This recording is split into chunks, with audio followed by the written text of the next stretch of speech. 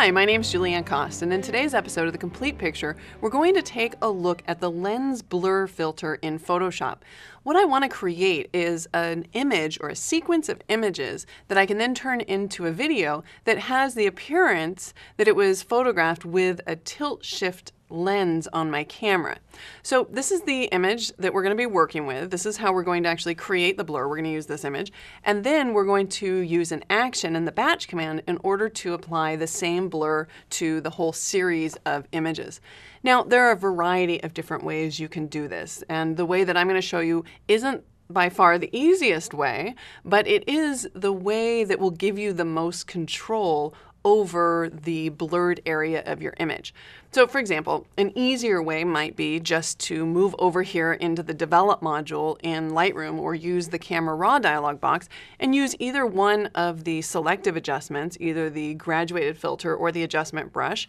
You could change your sharpness all the way down to -100, and then you can just click and drag, and you can see now that part of my image is blurred and part of it is in focus. And in fact, we can add multiple blurs, so I can click the New button right there, and we can even make them overlap so that I can get twice as much blur in an area. If I wanted to be a little bit more precise, I could move over to my adjustment brush and actually paint in the areas that I want to be blurred. But I'm actually going to undo those last two adjustments and return back over to the grid view. For more control, I'm going to take this image into Photoshop. So I'm going to use the keyboard shortcut Command or Control E in order to edit this image in Photoshop. Now, I said Edit Original because I hadn't made any adjustments in Lightroom, so it comes over just fine. Now, the lens blur filter, which is the filter that I ultimately want to use on this image, needs to work with what's called a depth map, which is really like it's an alpha channel or a mask. And in order to create that, there's kind of a sneaky way that we can use a different filter and have a more flexible way of creating that mask and then just duplicate that mask and use it with the lens blur filter. So that's what we're going to do. But before I do that, I want to make a duplicate of the background layer. So first of all, I will just double click on the background and that will convert the background into a layer. And then I'll use Command or Control J in order to make a duplicate. And I'm going to double click on the name of that layer, and we're going to call this GB for Gaussian blur. This is my Gaussian blur layer, and we can just turn off layer 0 for now. Now, before I add the Gaussian blur, I'm going to convert this into a smart object. So I just used my right mouse click there and converted that into a smart object. Now, watch what happens when I go into the filter menu and I come down to my blurs. You'll notice that because I'm working with a smart object, the field blurs as well as the lens blur filter are grayed out. So I can't actually use those filters with a smart object. Otherwise, I would go directly to that filter and not the Gaussian blur filter. And by the way, I have another video on the whole new filter gallery, the field blur and the iris blur and the tilt shift blur in Photoshop. And you're more than welcome to watch that and use one of those blurs. I just think that the lens blur filter actually is going to give us the most control and the most realistic looking blur. So in order to make this depth map, I'm going to choose the Gaussian blur filter for now. And we can just add maybe like an 8.5 or so pixel blur. I just want to make sure that we can really see the blur that's going on here. And I'll click OK. Now, because I'm working with a smart object, I get a smart filter, and that smart filter comes with a mask automatically. So if we click on the mask for the smart filter, now I can use any of my painting tools, the gradient tools, anything I want in Photoshop in order to make this complex and precise mask. And for today's demo, we're not going to make it that complex, but I'm just going to tap the G key to show you. For example, if you use this fourth gradient right here, we can click and drag out from the center, and what we get is a gradient that goes in both directions. So we kind of fade from blur, from seeing the Gaussian blur, because the mask is white in this area, and then it goes to black, and then it fades back to white. And in fact, if I hold down the Option or the Alt key, we can actually see that mask there. So that would be one way to create a mask quickly, and I could then go on from there with my painting tools. Let's actually undo that, so I'll use Command or Control Z, and I will use the paintbrush by tapping on the B key. And now, because I'm painting with black, anywhere that I paint in my image, you can see that I'm going to hide the Gaussian blur here. So I'll just paint there and then come down here. But I think, you know, while I'm doing this, I think you can imagine that you could actually get really specific with the areas that you want to either hide or show the blur. And of course, if we paint too much, we can just tap the X key and then paint out the blur or hide the blur in the areas that we don't want to see it. And again, if I hold down the Option or the Alt key, we can actually look at the mask, and that way I can see areas that I might have missed. So I'll tap the X key again just to make sure that I've got the middle of the building and that little area painted in. And I might want to just add a little bit more here because you see this crane here, it's going to be swinging around during the day, and I want to make sure that the crane stays in focus. Okay. So that is what this would look like if we use the Gaussian blur filter. But I want to use this mask as my depth map for the lens blur filter. So we can see here in my channels panel, and if your channels panel isn't showing, you can go into the window menu and then just show channels. But we can see when I have the Gaussian blur layer selected, we can see that mask. But if I click on layer 0, that mask disappears. So what I need to do is I need to click back on the Gaussian blur layer and then just duplicate the mask by just dragging the mask down to the new layer icon. So now when I go back to layer 1, you can see that I still have access to that mask because what I really did is I turned that mask into an alpha channel. So let's hide the Gaussian blur layer for a minute, turn on layer 0, and then choose Filter, Blur, and then come down to Lens Blur. You can see over here on the right-hand side under Depth Map, it went ahead and selected that alpha channel for me. And we can see in the image area that the area here is not being blurred, but of course all of the outer area is. Now there's some additional options that you can choose. So for example, I can increase or decrease the radius, the blade curvature or the rotation, even the shape here. I can pick between a triangle, a square, or a pentagon. I can also add back in specular highlights, but I don't want to go too far here just because I know that during the day the sun peeks out in the clouds some of the times and it gets a really bright spot in my sequence. I can also add back in some noise, which is nice. I just added some monochromatic noise because otherwise, like if you use the Gaussian blur filter, it just makes the whole area that you've blurred really smooth, and you can really tell the area that has been blurred, it looks really fake. So you just might want to add in a little bit of noise here, make it monochromatic, and then we'll click OK. And let's just zoom in to 100% here because I want to make sure that you see the difference. This is the lens blur effect, and compare that to the Gaussian blur effect. Do you see how different that is?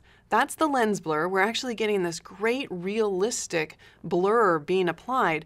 The Gaussian blur, because it's just using the mask as opacity, it gets kind of this hazy look to it, which is great for other reasons, but I don't want it in this case. So what I'm going to do is I'm just going to throw away that layer that we used to make the mask, right? Or the alpha channel. Now, I need to save this out as its own file. So that's why I clicked on it in the Channels panel. I'll do a quick Select All, Command A, Command C to copy it, or Control C to copy it, Command or Control N to make a new file. Because I've just copied that to the clipboard, Photoshop knows the width and height that I want to make it. And then I'll do Command V to paste that. Now, it's pasted as a layer. I don't need it as a layer, so I could use Command or Control E in order to just merge that down. Actually, I don't even need to do that because I'm going to save this as a JPEG. So I can use the keyboard shortcut Command-Shift-S in order to save this file, and I'll call it Depth Map. And we'll just save this as a JPEG. And doing the save as a JPEG will flatten the image if you hadn't done that. So we'll click Save, use a quality of 12, click OK, and then close this. Now we're back to this original layer, and I can click on the layers in order to make that visible. I don't need it selected, so I'll use Command or Control D to deselect.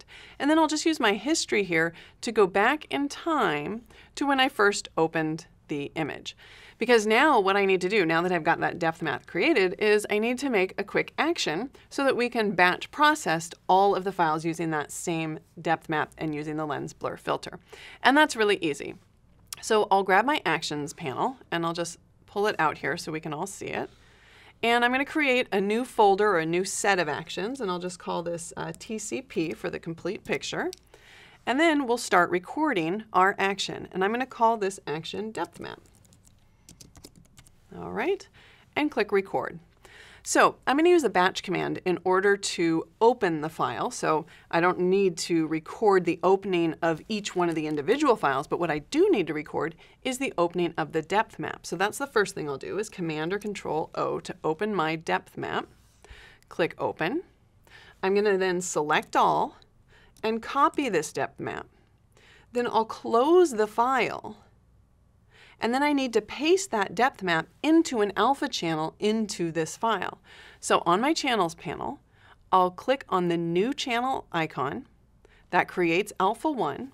And I'll use Command V or Control V to paste. So now I will have the depth map being pasted into each individual channel. Excellent. We'll go back up to the RGB channel by clicking on it in the Layers panel. And now all I need to do is go to Filter, come down here to Blur, and then go to Lens Blur. We can use those same settings that we just entered in a minute ago. Click OK. Now I need to do a Save As. We'll go ahead and save this for now. We can save it anywhere. So I'll just save it to the desktop. And I'm just going to call it Test because right now all I'm really concerned about is recording the action, and then I'll batch process it and rename those files if needed. So we'll just call it Test. So for format, let's go ahead and just save this as a JPEG file and click Save. I'll use 12 for the quality and then close the original file without saving the changes. Okay, now we can stop recording the action. So you can see here, what I've done is I will use the batch command to open the first image of my sequence. Then I'll open the depth map, select all, copy the depth map to the clipboard, close the depth map file, make a new channel, paste the depth map into the channel, make sure that I've got the RGB channel selected, apply the lens blur filter, save as a JPEG to whatever location I want, and then close the file without saving. Now all I need to do is choose File, Automate, Batch.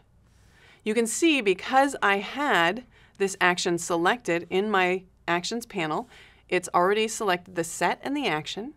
I need to choose the folder of images that I want to run the action on. So we can see here's the Amsterdam 720 pixels. That's the sequence of images that I want to apply it to. I'll click Choose.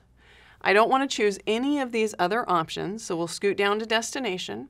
I want to save these to a folder, so let's choose a specific folder. In this case, we'll go to the desktop, and then I'll choose to create a new folder called Processed, and then DM for Depth Map, or you could call this Tilt Shift or Selective Blur, whatever you want, and click Create. I'll click the Choose button. And then I need to make sure that I'm going to override the Action Save As commands. When you record a save in an action, you're recording two things. You record not only the save as a specific file format, in our case the JPEG, you also record a destination. So in our case, we save them to the desktop. I want to override that save as to the desktop, and I want it to save in this folder instead, but I still want it to save as a JPEG. So checking this box will allow us to do that. Then I've changed the document name here. I just added an LB for lens blur and then added the extension. Now all I need to do is click OK, and Photoshop will go ahead and process all 100 or so files that we need to have that blur applied to. Okay, now that we have batch processed all of those images, all I need to do is Command O or Control O in order to open. I want to open the first image here and choose Image Sequence and then click Open, because what Photoshop will do is it'll turn that image sequence into a video layer. So I'll click OK. Now we've got our video layer. We can see it right down here in our timeline. If I tap the space bar, well, let's hide the Actions panel first, and then tap the space bar, we can watch the video play. And you can see we've got that nice selective blur effect applied to our image there, and it looks like the image was photographed with a tilt shift lens. When we're satisfied with the result, we can just choose File and then Export and render out this video. And you can see in Photoshop CS6 we have a variety of different presets that you can choose from. So if you're going out to YouTube or Vimeo, you can just select from those presets right here. And that's how you would create a selective blur or the tilt shift effect with the most amount of control in Photoshop CS6. My name's Julieanne. Thanks for joining me.